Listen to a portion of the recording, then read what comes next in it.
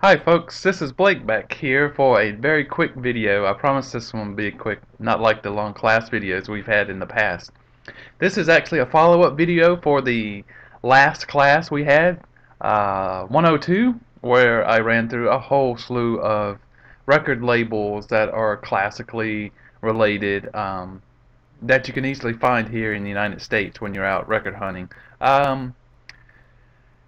Very shortly after I put that video up, or maybe at the same time, Steffi Vaughn put a video up showing her last classical record, which happened to be an Angel record. And that reminded me of something that I wanted to show, and it took me a little while to dig out what I wanted to show with regards to that logo.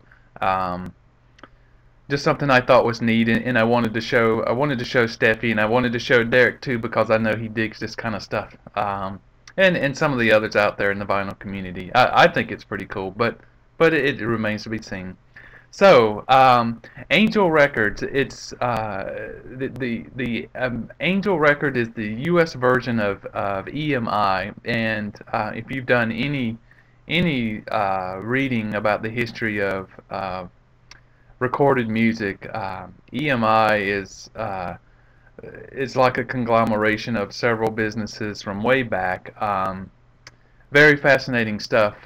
Maybe when we get to some books, I'll show you some things that you might wanna dig into if you like the history. Well, anyway, Gramophone and Typograph Company, very early in the development of the record, and especially the disc format, and not the cylinders but the discs.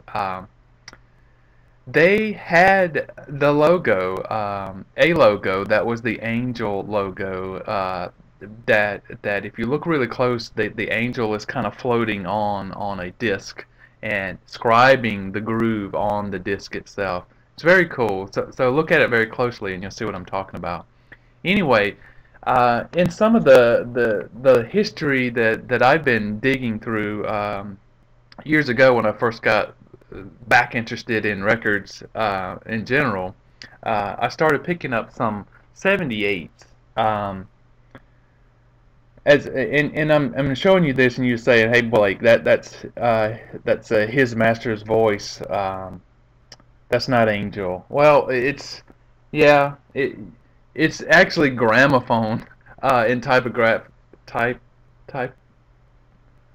typographic company, Gramophone, G&T. I can't remember what the T. I think it's typographical company. Anyway, there's Nipper there, that the famous painting that got used as a logo. It became more prominent, but very early on they used the angel logo. I'm not sure what they called it at the time. We just call it the angel logo now because that's what we associate it with. Well, anyway, this is a very early 78 from I think it's from United Kingdom.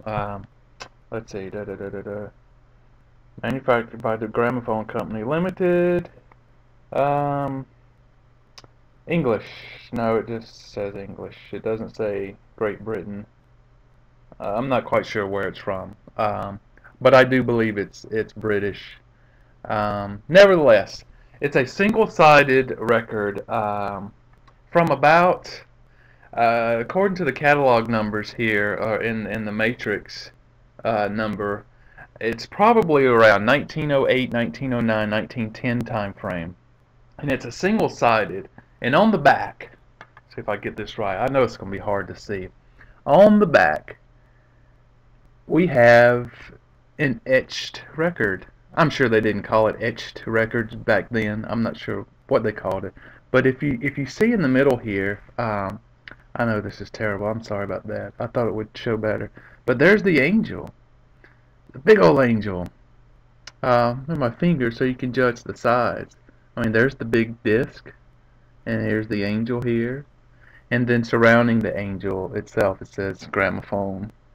Gramophone, and then gramophone again. I have another. Maybe this one will show it better. This is another single-sided,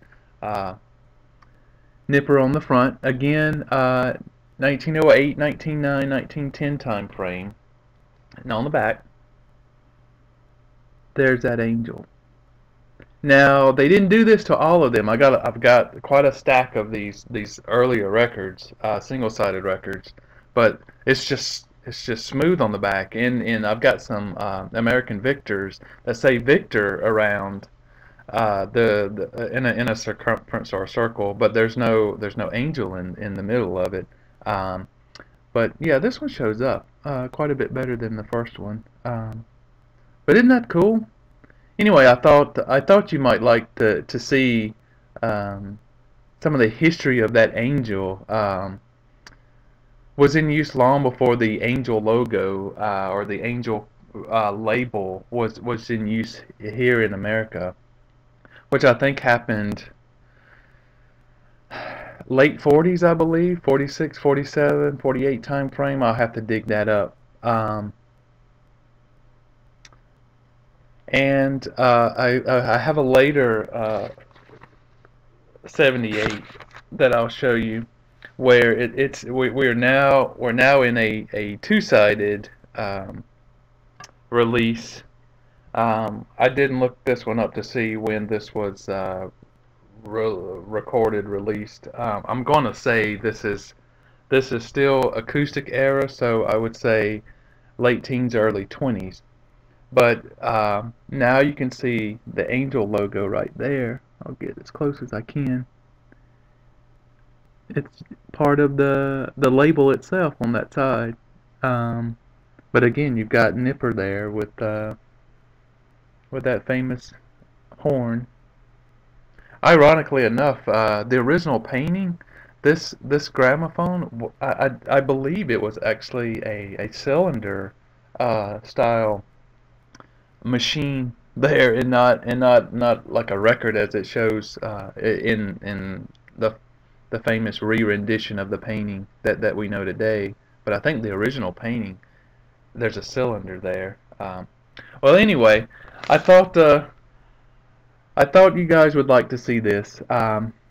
It's probably new to most of you. Some of you that have been collecting records for a long time might have seen this before, but I thought it was very cool when I started making all the connections. So, Derek, there's some early etched record history for you, Steffi.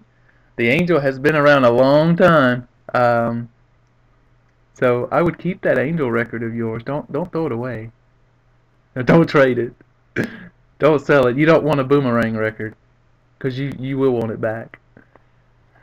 So that's it for right now. Just was able to dig these up and wanted to share that with you. If you have any questions, let me know, and I'll try to answer them, or dig up some answers for you out of the books that I have.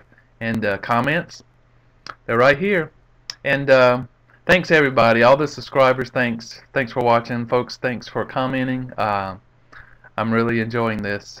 Thanks for the great welcome into the vinyl community. That's it for now.